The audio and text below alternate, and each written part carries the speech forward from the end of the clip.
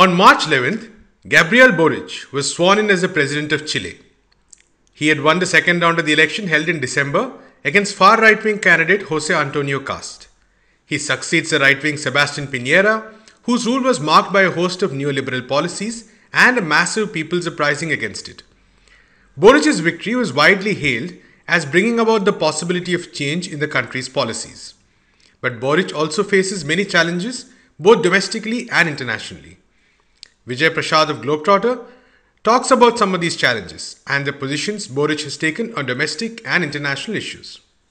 Look, firstly, he's 36 years old. He celebrated his 36th birthday a month before he was inaugurated as Chile's president. That's pretty amazing. Youngest president in this country, youngest also in Latin America. And I have a feeling one of the younger world leaders at age 36.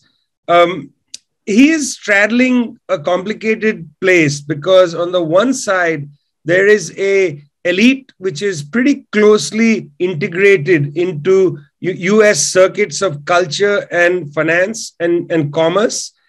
This is an elite that part of it at least had been quite comfortable with the Pinochet dictatorship period and has never had to really be found accountable for those linkages. So Boric has to straddle that with a popular uprising that has been going, well, to some extent for a decade, much more closer, started again in 2019.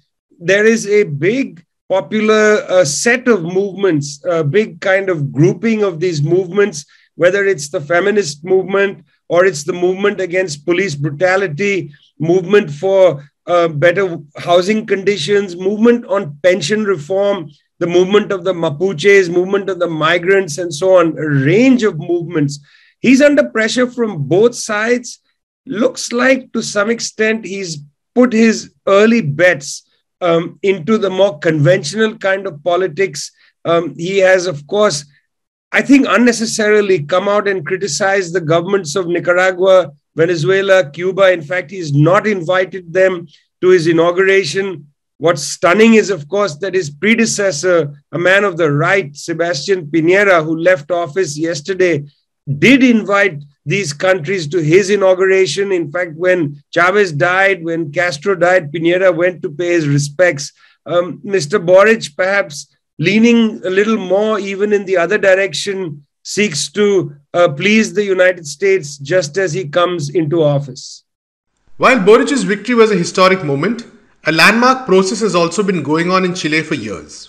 The People's Uprising of 2019 led to the demand for a new constitution, which would undo many of the structural flaws of the one written during the era of Augusto Pinochet. The process of framing a new constitution is currently underway. How has that process progressed, and how will this election affect this? There was a coup d'etat in 1973 against the government of Mr. Salvador Allende, who led a popular unity government on behalf of the Socialist Party. That coup was conducted by a military officer, Augusto Pinochet, backed fully by the United States government and by the big multinational corporations, telecommunications companies, copper companies, and so on. In 1980, Mr. Pinochet and his coup legislature pushed forward a constitution. That constitution of 1980 should have been invalidated 10 years later when the coup government had to hand over the reins of power to an alliance in the newly, to some extent, democratic legislature, producing a presidency that was elected and so on in the 1990s. But the constitution lingered. It lasted. In fact, today, Chile is still governed by the Pinochet-era 1980 constitution. There is a constitutional process, writing process going on now.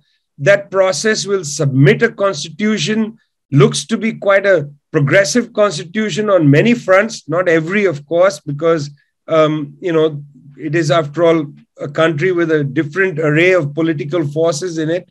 But the constitution will be voted on next year, 2023, which is the 50th anniversary of the coup d'etat against Salvador Allende. It's extraordinarily symbolic. You'll have a center-left government, a government which has three communist in the cabinet. You'll have that. You'll have this new constitution and so on. At a time when the 50th anniversary of the coup will be commemorated. I have to say the constitution itself, will have good things and bad things, but on balance, it looks to be on the path to being a very progressive constitution, as progressive as any on this continent at least. The election of Boric may also provide fresh space for people's movements, whose mobilizations were a big factor in his victory. How are people's movements planning to mobilize during this period? And what is on their agenda? Isn't it always the case that when a relatively progressive government comes to power, and people should be under no illusions, this is not a left-wing government. It is a relatively progressive government. It's progressive on a lot of social issues. It's progressive on some economic issues as well. People's movements voted in the election against the opponent of Mr. Boric, who was Mr. Cast. Mr. Cast was a far right-wing candidate, promised a lot of things that were deeply unappealing to the major social movements of this day, social movements of, that were women's rights movements and so on. They voted against Mr. Cast. They didn't always vote for Mr. Boric. Mr. Boric was the beneficiary of a wave of anti-caste voting.